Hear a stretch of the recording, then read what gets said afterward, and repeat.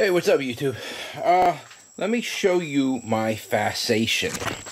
Now, for those of you who don't know what a fasciation is when a plant makes a genetic mistake and it just kind of waddles out of control, and so you get this weird formation. Now, there are people who actually take these fasciations in plants and they cut them and then they grow them from the root. They get it to root and then they grow it from there, and then they turn them into bonsais.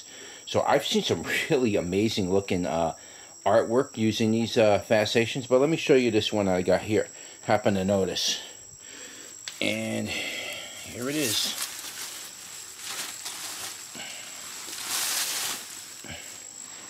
Right there. Now this is supposed to be a cucumber plant, I believe. And look at this thing.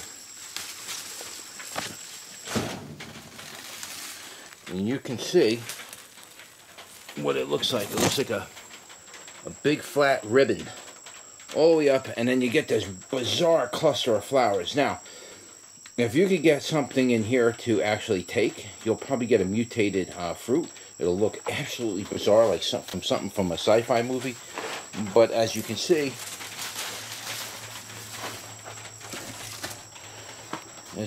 see this fasciation, it wasn't always like that. Or maybe it was.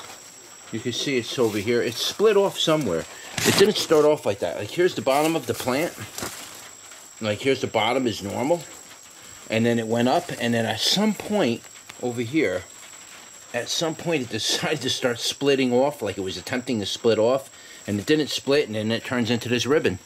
And the ribbon is a very common form of this fasciation. You know, now that's what it looks like up close. You can see the flower clusters are you can see like the flower clusters are all kind of demented. They're coming out in lumps, and of course the very head of the snake, as you look at it, and the very head of it looks like this. Now this is not Fukushima radiation or any of that stuff. This is normal. This happens. It will always happen in nature. And I've seen some incredible fasciations. So, just giving you a good look at it. See how it's like a ribbon? That ribbon is very, very common in fasciations. So it's a very common feature with these particular kind of...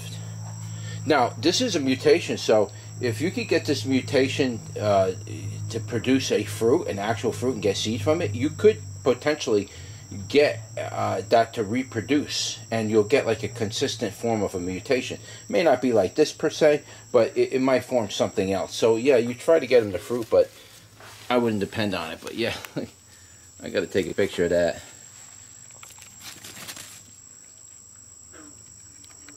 Look at that.